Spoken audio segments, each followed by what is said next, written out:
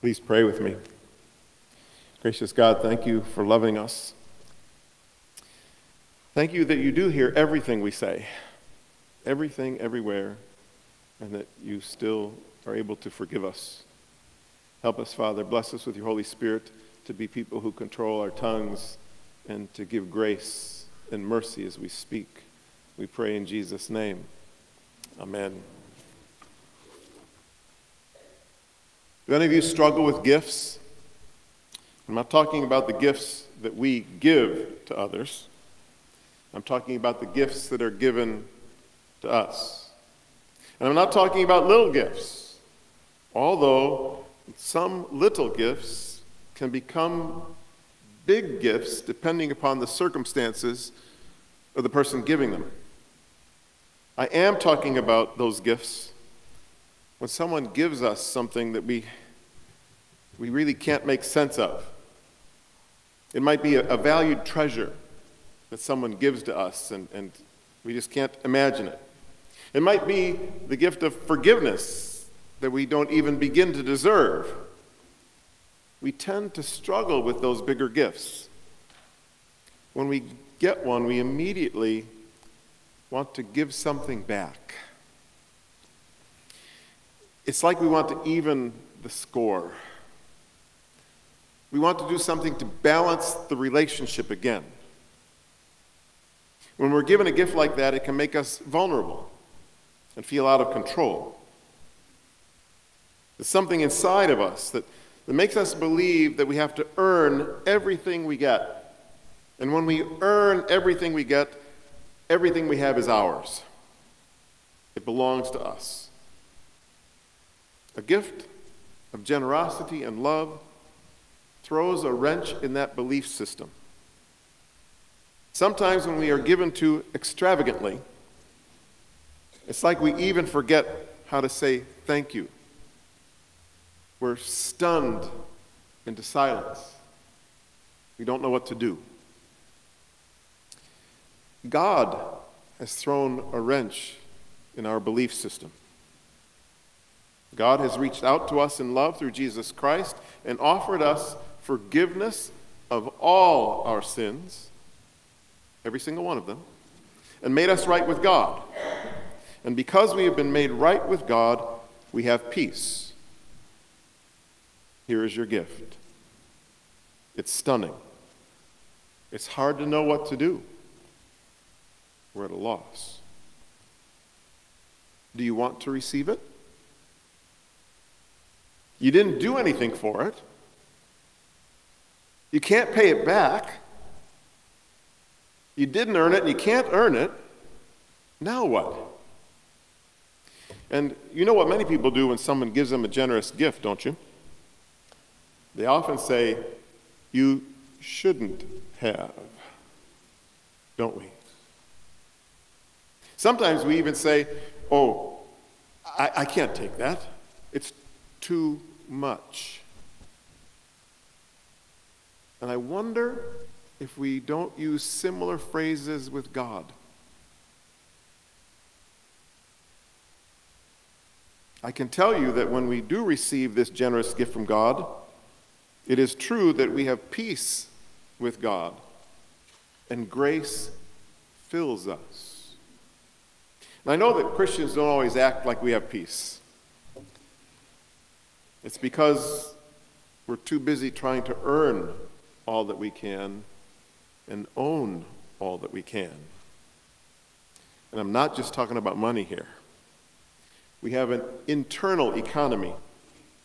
We have an economy of how we see life. And in that economy, there's little or no time for rest or for peace, as much as we may want it. We don't trust. In God's economy, Jesus has done the work, and we are the beneficiaries. It's a gift. A gift. The Apostle Paul goes as far as saying that when we receive this gift from God, we can go through anything in life with confidence. Anything. We won't give up. We are changed inside when we receive love like this. Our nation honors fathers today. I know it's Trinity Sunday, but our nation honors fathers today. And when a child receives a good word from his or her father, it gives them strength to move forward with confidence. It's a gift. We sometimes even call it a blessing. At the same time, I believe that nothing fosters guilt better than parenting.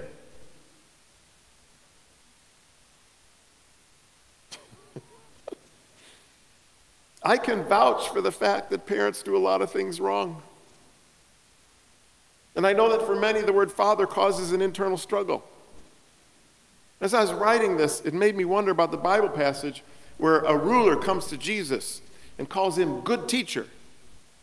And maybe you remember Jesus' response. Jesus responds by telling him to call no one good except for God, even him. I think that maybe Jesus is pointing us to God for our deepest needs. Today is one of those days when we offer the opportunity for healing prayer. You'll be invited to come forward for anointing and receiving a prayer for healing. In our church, this is a sacrament. So I invite you to think about, again, the gift of God in that. If you come forward, you can briefly mention your specific need if you choose. It's not a requirement. Many choose to come forward on behalf of another person. Someone who comes forward says something like, I ask prayers for my dad who is ill. I, St. Thomas, also offer this time of healing prayer for any who need to receive the gift, the one offered by God that just might be throwing a wrench in your belief system. If you need peace, you may find being anointed and prayed for will start you on the path you need to walk. I choose my words carefully here. Prayer is a path. The gift of God on this Trinity Sunday is a relationship that brings with it peace and reunion with God. And that relationship does require our time. And yet when we give this time, time itself begins to change. We change. And it is in prayer that we receive the gift.